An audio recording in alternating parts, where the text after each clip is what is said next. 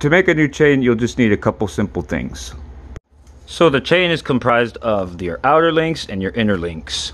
So basically, I wrote them down here. This one has 28 of each, and then this, or 27 of each, and then this one's going to be my connector, which is number 28 of the outer links.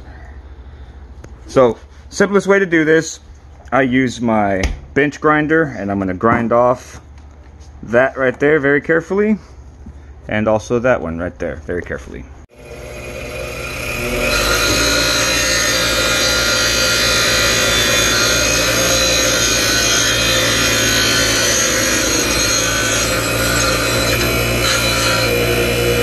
Got to get that whole link and one side of it off,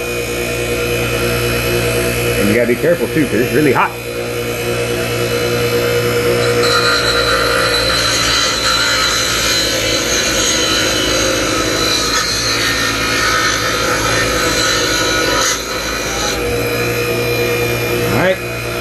Alright, so this is my new chain, and I made sure I cut it to where both ends can receive the new fitting, or the new, not fitting, connector. So it's ready to go.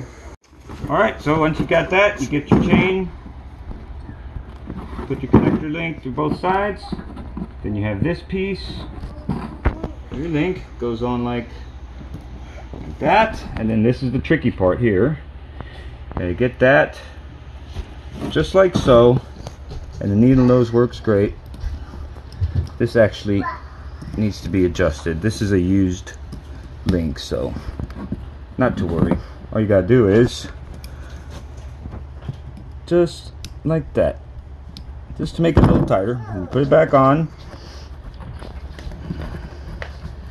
just like that, and then you take your needle nose